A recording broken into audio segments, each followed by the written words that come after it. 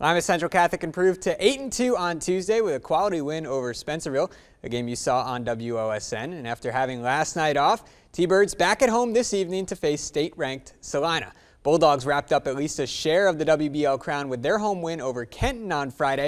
And you can see this game in its entirety right after the sports report on TV 44. T-Birds trying to remain perfect at home this season, 7-0 at the Her. Meanwhile, Celina riding a 13-game winning streak. Opening possession, Trey Cobbs wastes no time, taking the baseline drive. Other end of the floor, Eric Mater to Grant Laffin. Bank shot falls for the senior. T-Birds back with it. Garrett Thomas drives and scores. Must have seen what Cobbs did on that first possession. Now LCC in transition. Cobbs to Drake Williams. Lays it in with the right hand. Both of these teams love to get up and down the floor. Later in the quarter, Celina trailing by 8. Jacob Stolley connects on a three-pointer to make it 10-5. But the T-Birds answer right back. Dantez Walton to Josh Dixon, draws contact and scores the basket. LCC off to a fast start, and they never look back.